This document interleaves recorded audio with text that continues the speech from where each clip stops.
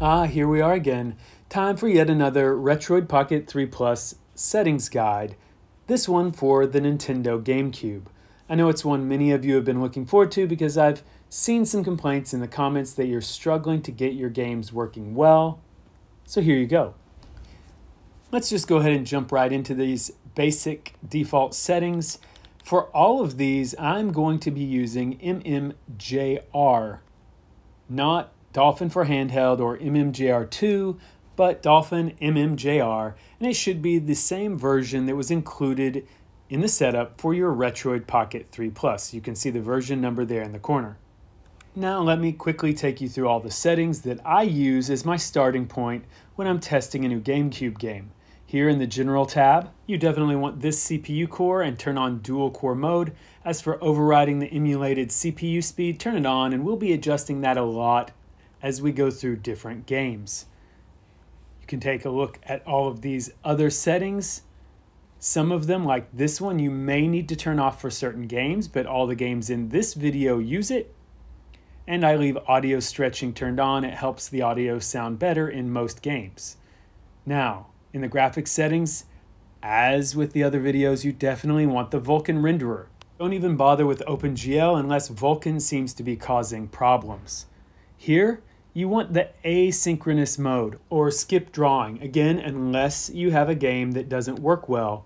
That does seem to play games better, faster. Those shaders compile before starting, and again, definitely turn on back-end multitasking since we're using the Vulkan renderer now that we're on the Retroid Pocket 3 Plus. I usually leave this set to auto, but if you're using widescreen hacks or the game supports 16:9 mode, you may need to force it to 16:9 for that game. But as you'll see, each game can have its own settings, so that's all right. Now, over in the enhancements section, I go ahead and set the internal resolution to 1.5 as my default because yes, every game I will show you will play well at least 1.5, if not 2x resolution. Many games do not perform better at 1x. Why? I don't know, but just enjoy it. These next few options I leave turned off because, again, we're going for performance, not necessarily beauty. Although this one here can be on, it doesn't seem to have any impact on performance whatsoever. And these two you generally want on for better performance, but may need to turn them off if they cause trouble in a certain game. Especially this one here. And although I've got widescreen hacks turned on here, it's up to you really. Some games have their own widescreen mode. Widescreen hacks are problematic in other games, and some you'll want to use codes to get working correctly, which I won't get into in this guide. But for now, I'm leaving it on unless I have a game that has its own mode or that doesn't work well in widescreen mode. Now onto the hacks section. These truly are all hacks or shortcuts to try to increase performance in the games. So almost all of them are on, and you may need to turn some of them off depending on the game. Luckily, you can turn most of them on or off from the in-game shortcut menu. On the Retroid Pocket 3 Plus, GPU texture decoding should almost always be off, and then the rest of the things in this menu should start on unless they cause problems.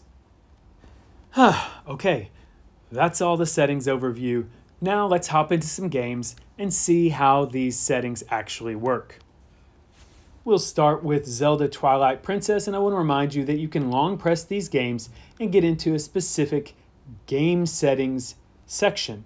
This is where you can change settings to customize it perfectly for individual games. I'll show you here how I've got Twilight Princess set up, although some of these we will also change in-game. In particular, I want to show you I do have it at 2x resolution, and I have widescreen hacks turned off for this game because they just cause problems around the sides of the screen. Now, although this is the PAL version of the game, I do have it running in 60 Hz mode. And if you test it at 100% emulated clock speed, you'll see that it does run pretty stable, close to 30 frames per second, although with a dip here or there down to say 27 or 28, it's definitely not problematic and doesn't seem to cause any real issues when I'm running around here on Epona.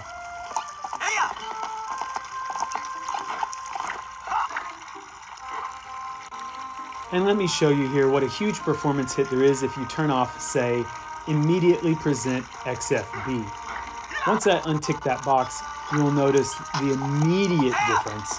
I lose, say, 20% of my overall speed. Sometimes it dips down only to 17 or 18 frames per second.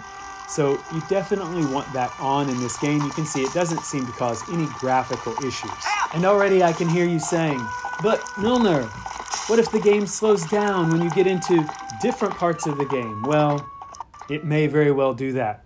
I just don't have time to play 2 hours into all of these games. That's what you're here for.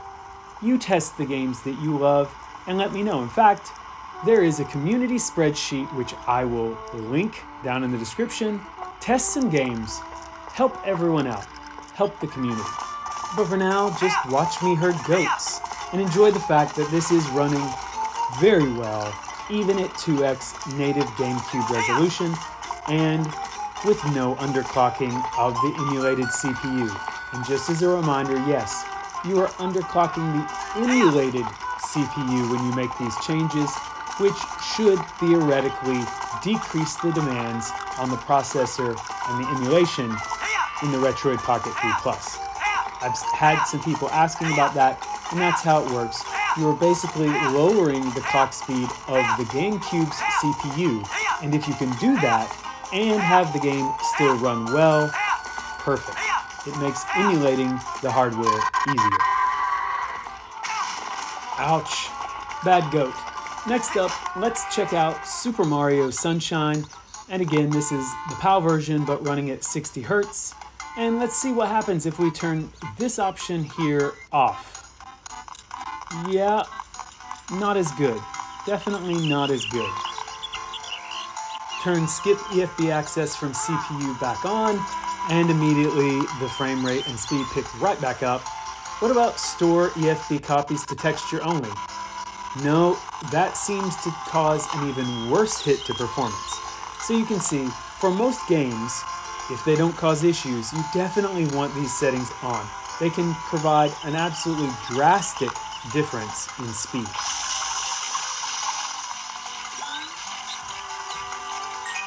You'll notice an occasional black glitch in the left corner of the screen. Those seem to go away the longer you play. What about the CPU underclocking in this game? Well, in fact, if I lower it down to about 70%, I don't notice any immediate difference in performance or frame rate, although it may be a little more stable. What if we lower it even further? Say all the way down to around 30. Okay, now you see the problem. If you lower the emulated CPU speed too far, it will say it's running at 100%, but the frame rate will tank. That's how you know you've gone too far. The GameCube CPU is now running too slow and it's hurting performance. You want the emulated CPU to be low enough to maximize performance without being so low that it hurts performance. And by the way, widescreen hacks in this game cause a big mess, so if you want widescreen, you'll have to investigate some Gecko codes to do that. Next up, Burnout 2 PAL, and I know I've shown you this game in the previous video, but I wanted to use it as an example. You can see it's not running perfectly here, but that's because I've not got the CPU speed override turned on. Look how low that is, 40%. This is, oddly enough, a game that likes a very low CPU underclock. Mario did not like to go this low, but Burnout 2 definitely does. By sending it down to 40%, it now runs full speed at 50 frames per second, even at 1.5x native resolution. So, remember, you don't ever really know what the perfect underclock is going to be. You'll just have to test games for yourself and then update the community spreadsheet. Because as you'll see throughout this video, and more than most other systems, finding exactly the right CPU emulation speed seems to be one of the keys to getting the best performance out of GameCube games.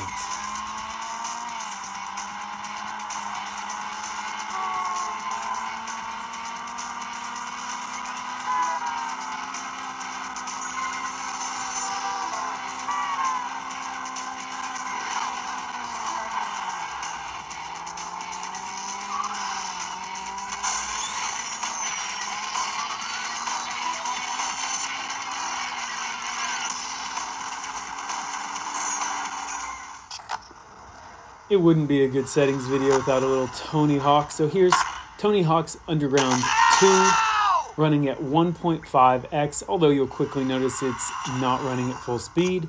Let's see if we can find the perfect underclock to solve that. Somewhere right around there should do it. Yep, frame rate's already looking better. Let's hit this skate park and see how many times I can make Tony Hawk fall flat on his face in under a minute.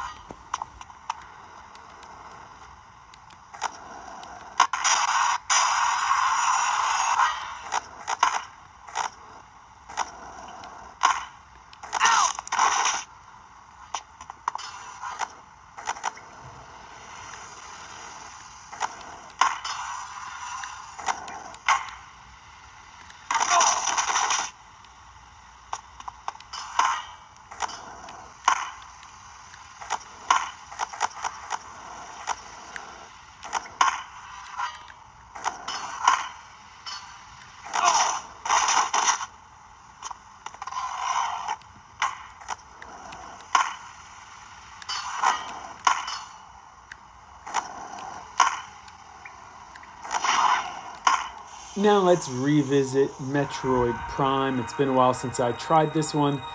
60% or so on the underclock seems to be one of the keys to getting this game running well. As well, of course, as all the other standard settings I showed you in the beginning.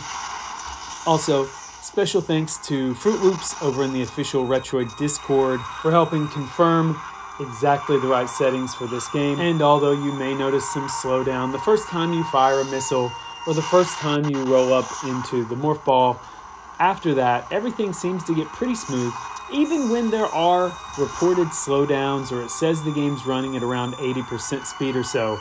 It really feels like it's playing well, and that's the most important thing, right?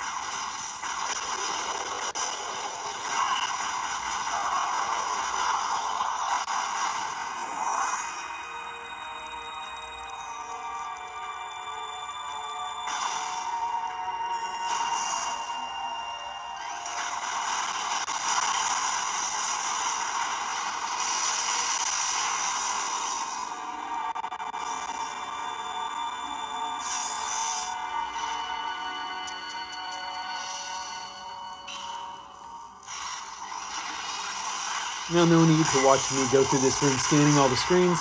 You go play Metroid Prime by yourself. It'll be more fun. As for the rest of us, we can check out Legend of Zelda Wind Waker running PAL 60 Hz. And this is at 60% speed, as you noticed at the beginning. I just wanted to test. See here, I'm getting quite a bit of slowdowns at 60%. Let's see if it actually runs better at 100.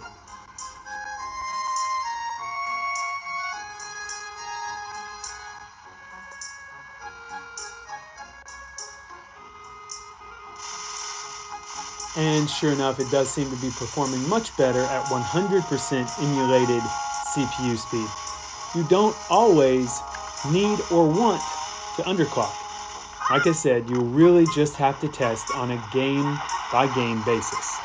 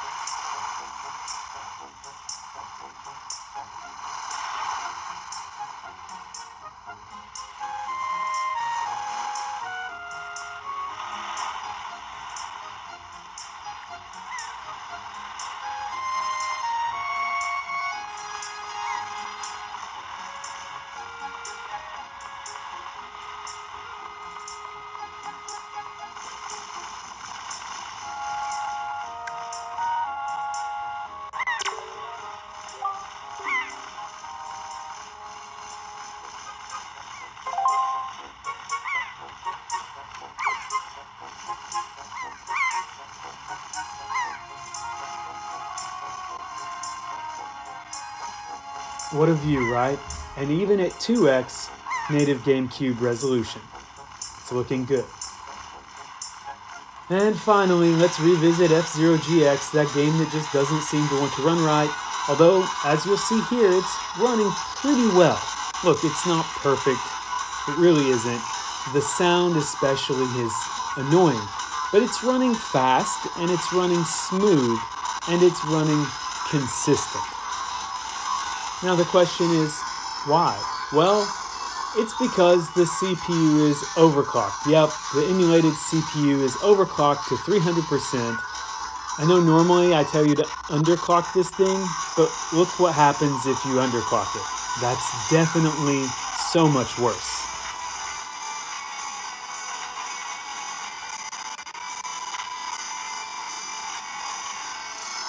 So for this game, and in fact maybe some others, it's worth trying. You may actually want to overclock the emulated CPU.